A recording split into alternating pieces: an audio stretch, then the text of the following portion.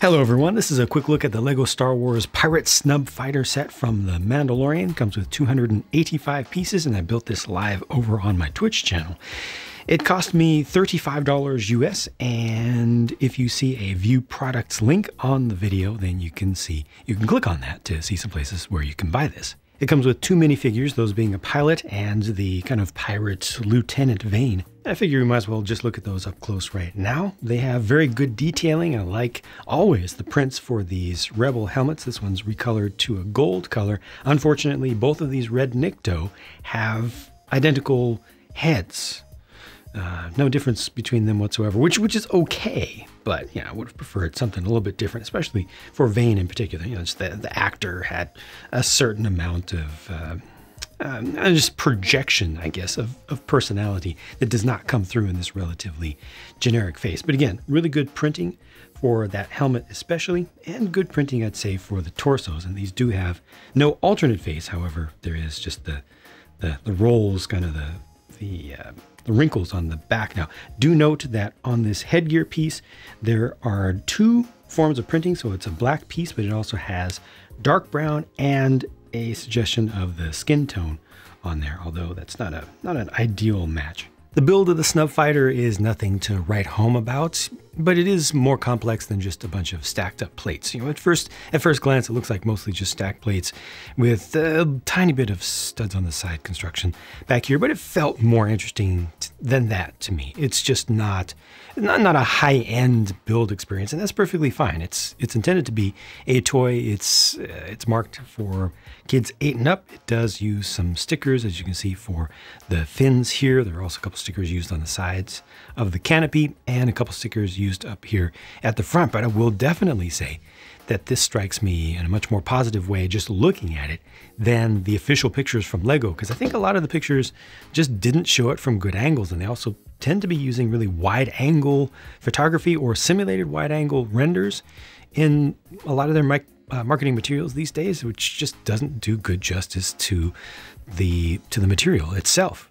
This thing has more presence than I'd say was pictured, and even though it's just a bunch of gray, I think there's more contrast here than it appeared in the pictures and the little spinner video that they do. The black stands out. You've got a little bit of silver here and this new color of trans black for the canopy. It's actual trans black, not trans brown, like the thing that we colloquially have always called, or many of us have called trans black for the longest time. Let me just quickly show you a comparison. So this is trans brown here, and if I put those side by side, I'll go ahead and pull it off. Yeah, there, now you can see that this really is brown. This, by comparison, is slightly bluish, and I believe, if my eyes are not deceiving me, it is actually slightly bluish. It's not a very, very dark gray, so it's got just a little bit of bluish tinge, which I think is pretty close to the level of blue in light blue. I think dark blue is light gray. I think dark gray has a little bit less bluish tinge. I think the light gray that we have today, so-called light bluish gray, is similar in hue to this new material or new color, which is good because it gives you that compatibility. And it's interesting, it's striking. It's also striking to me just how deep and how thick the pigment is, or the tint is in this, because when you look over here, there's a section of this piece that's a little bit thinner, and it's very clear.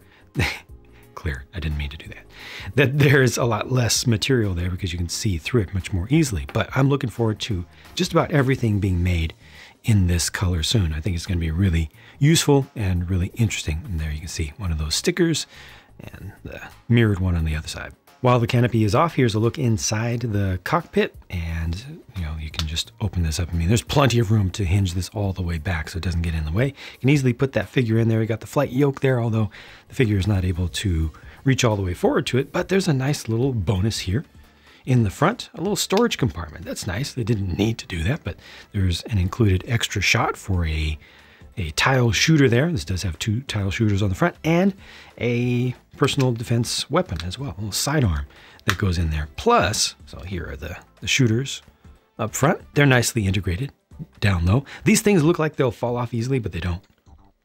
You can actually kind of be rough with them. They don't fall off easily just because of the parts that are used and the build techniques that are used there. Works out nicely. I don't like that green there. The blue doesn't bother me as much. I need to see if I can find a shot of the quote-unquote real thing doing a full roll so we can see what it looks like from the underside, if it has any weird colors down there. I don't think it did. But this can pop up, and then there's an additional thing here. You can pull this out. Look at that. Inside is the thermal detonator. So you have 2 storage compartments in this. That's kind of deluxe. It's going a little bit above and beyond. Definitely adds a little bit of value, makes this a little bit more interesting. I think for everybody of all ages, especially kids, you know, who are really getting hands-on with this. I think the engines are so simple, but they look nice and they're integrated well right up to the edge. This set does make use of some of the more recent wedge plates in LEGO's inventory to good effect, as well as these half 2x2.